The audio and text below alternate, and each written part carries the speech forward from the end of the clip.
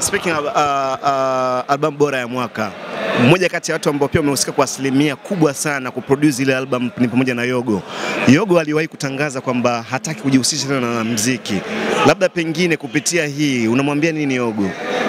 No, I mean nitamwambia nini sasa? It's like unajua kuna vitu vina frustrate when you are a good artist alafu uone matunda kwa ukubwa ambao wewe unadhani upo. Unaacha, unaona, au unakuwa frustrated, unatoa statement ambazo zinaashiria kama mtu amedata au nini. Hashim Dogo Mwenda Wazimu is one of the best lyricists Tanzania tumewahi naye. Hafanyi muziki. Kila msanii lyricist, muulize Nicki Mbishi, muulize Roma, muulize nani, wote ambao wanajua mistari watakwambia Hashim noma. Lakini Hashim hafanyi muziki na aliacha kabla hata kujulikana na kila mtu, si ndio? Sababu sometimes unaangalia huko, mimi naweka ufundi wote huu, nafanya hii, input yangu ni hii, najitoa kiasi hiki, lakini matokeo kisoda. Wakati wewe umeweka msuli tembo. Umeelewa? Kwa hiyo sometimes ina distract, ina bore, yani ina frustrate. Na sisi tumeinvest na tumejitoa kabisa. Yani mtu unaacha maelimu uliyosomea, unaacha kazi za familia, sometimes unaanza kusema vibaya, unapoteza wapenzi. Yani vitu kibao vinatokea na huu muziki mwanangu. Alafu mwisho wa siku bado vitu haviende, lakini wewe passion ndio inakusukuma unaendelea kufanya. So ina frustrate sana na watu wengi sana wamekata tamaa, wameishia njiani. But kuna wengine wameendelea kuwa wabishi mpaka sasa hizi. So inafurahisha na najua yeye mwenyewe amefurahi kwamba album yake ambayo ameiproduce, amesimamia kama the head executive producer, inachukua album of the year, nyimbo zake zinakuwa utunzi bora, best composed, na yeye ni part of the composer. So it's like it's a great thing, you know, it's a very good thing, na itamu-encourage pengine asikate tamaa ambayo alikuwa anaelekea kuikata au tayari ishaikata. Okay, so simple and clear. Kwenye tuzo ya Heshima aliyechukua Diamond Platinum, ana deserve au ha deserve? Sasa mimi sijui wala umetumia vigezo gani vya kusema nani ana deserve au nani ana deserve. Alafu there are a lot of people wana deserve Heshima. Pengine kuna watu ambao itakiwa wapewe tuzo Heshima kabla yake, lakini mimi sikumbuki hizi award kabla hazijaondoka nani alikuwa tayari shapewa. Yani kuna Hamza Kalala, kuna kina Salumu Abdallah wa Tukiba Marimba, kina TX Moshi, kina Remy Ongala, si ndio bwana, tunao kina Lady JD, kuna watu wengi, kina AY.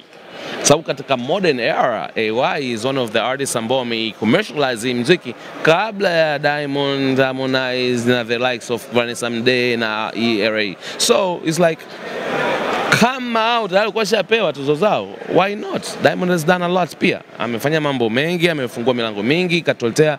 Waga naambia watu, mimi na wasanii wengi wa kongwe ambao nawakubali na nawaheshimu na naweka juu ya Diamond, lakini wote hawajaachieve alichoweza kufanya yeye, kwamba hajajitoa yeye tu, ametutolea watu wengine, katutolea Harmonize, katutolea Rayvanny, Mbosso, Maromboso alikuwa yule anaitwa, lakini sasa hivi Mbosso, Lava, Zuchu is the biggest artist in Tanzania right now, and arguably her numbers kabla Diamond hajatoa hii 4, numbers za Zuchu zilikuwa ziko juu ya Diamond, unaona. So and this is mathematics, you know, numbers don't lie.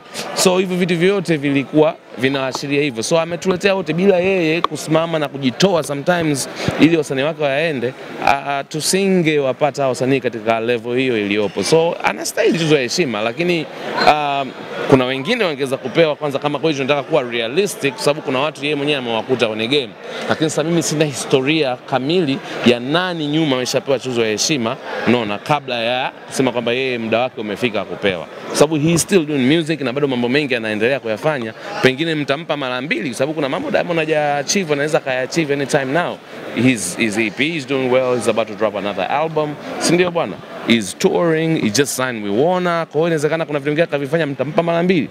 Unaona, wakati kuna watu kama nilivyosema, kina Salumu Abdallah, kina Hamza Kalala, si kina nani wako wengi, kina John Kitime wako wengi ambao pengine tungewapa hizo Heshima pia na yenyewe inastahili. So mimi siwezi kumfault, sio kosa lake. Kama wao wameona ni muda wake wa kumpa ni sawa, unaona, kwa sababu hata wale wengine waliopewa mimi nimeona ni sawa pia. Okay. Sawa, tuzo za KTMA inazungumzia Kilimanjaro Music Awards miaka iliyopita. Tulikuwa tunawatamani, kipindi hili tulikuwa tunaona wasanii kama kina Professor J. Today leo ni Tanzania Music Awards. Labda pengine kutokuwepo kwa Professor J kwa siku ya leo, kuna namna labda unaweza kutoa comment yako kuhusiana na ile, by the way tunajua ni mgonjwa sofa. Utasemaje Professor J hajakuwepo, ameshinda tuzo sijui 2? Yupo. You don't have to be in flesh kwa wewe kuwepo. He is here. Yuko nominated. ameendelea kuwepo. That's longevity. The man is one of the greatest of all time when it comes to rappers. Professor J yupo, amechukua tuzo.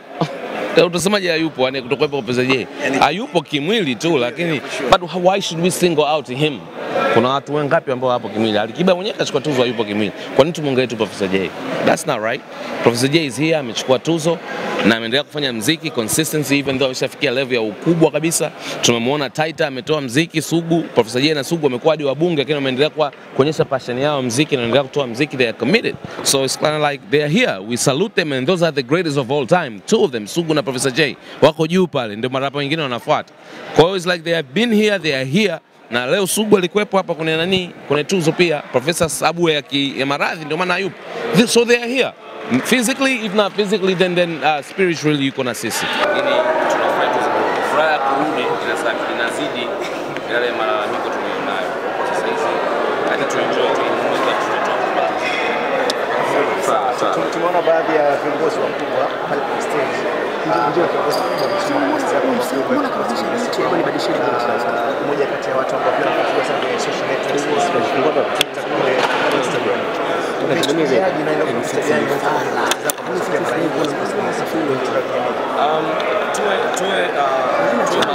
Makini kwenye vitu vinavyoongea, maneno yanaishia na kalasa. Ongea kitu basi uwe na uhakika unachosema na uhakikishe nani ni mambo ambayo yana make sense na kusikilizana.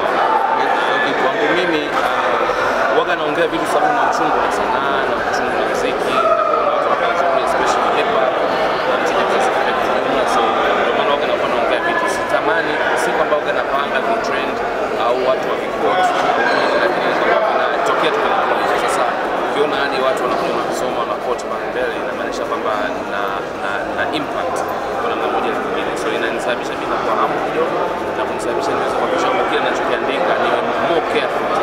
Wanaona ni wengi kianza kuongea kitu inamaanisha utakuwa na kutosha watu na nitaanza kushushisha mwenyewe kama mimi, so it was a great thing kwamba maneno niliyoongea vile kuongea ambapo tunahusu tuzo na kuencourage watu kwa mfano wasanii support na kuencourage nguvu yao haiwezekani support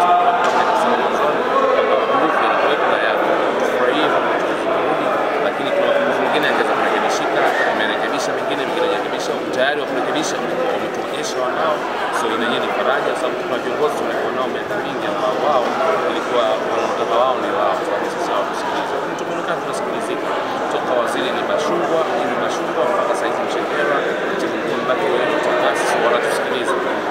Inatoa faraja kidogo. Mimi sitaki kujisifia sana kwa wamenikoti maneno yangu na nini, lakini kwamba inasababisha mimi niweza you have to be careful what you say. Okay, sawa. Tuzo zimetangazwa na baadhi ya categories zimeshatangazwa. Kuna baadhi ya wasanii ambao wametoa comment tofauti na jinsi ambavyo zilivyokuwa zimetangazwa na categories. Kuna baadhi ya wasanii wengine wanatoa na baadhi wengine pia tuzo hizo wanazisusia. Labda pengine tiki yako ikoje kama msanii ambaye pia una maneno ambayo pia anaweza kuwajenga wasanii wenzako na pia same time tuzo zetu au yule tunataka tu na hii ni swala ambalo mimi sasa tunaanza kwamba tufanye tuzo za kusherehekea muziki. Kusherehekea muziki mtu angalia anashinda tunaangalia unashinda muziki bila kujali anayefanya ni nani. Tunatoa nafasi kwa wasanii wachanga waweze kuwa na nafasi ya kushinda siwashaza kushinda. Lakini tukianza kuweka ile ya competition kwamba timu hii ashtuza kuna tuzo na watu wazaendelea kuitoka na kutoka kuhusika sababu kama wanashushwa na kutoka kama wameshinda. Lakini mimi kufanya mimi tuzo la tuzo la mimi kuna hiyo ambayo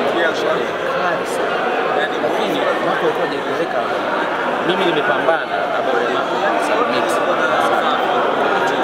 sababu mimi najua ni kali nataka ishinde msaki bora ushinde wangu mimi na mimi wangu kwa bora ni live big lakini hayo ambao mambo kali lakini mwisho siku nishinda ile hapo ya kipa na kali umeelewa kwa hiyo tukiweka muziki mbele tutatoa binafsi tutafika mbali sana na muziki tunaukuza sana sababu angeshinda leo Marco mimi ningekuwa nimeshinda Marco na hakika angeshinda speech yake angesema Wakazi ambaye alikuwa anagombana naye kwa kategori moja angesema bila Wakazi mimi ni ukweli mimi nilipambana pamoja na Royal Marco kisha Marco Tanga yupo hapa alikuwa juu lakini pambana hadi angalau ilikuwa haja sisi kutoa binafsi ya kutaka mimi tuweke muziki mbele, alafu muziki utatumia.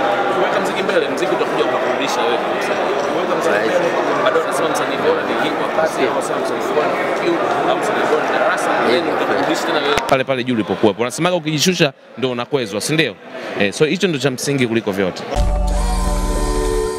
Carrymastory live. Bonyeza hapa kusubscribe na bonyeza hapa kwenye alama ya kengele ili usipitwe na video mpya kila inapowekwa.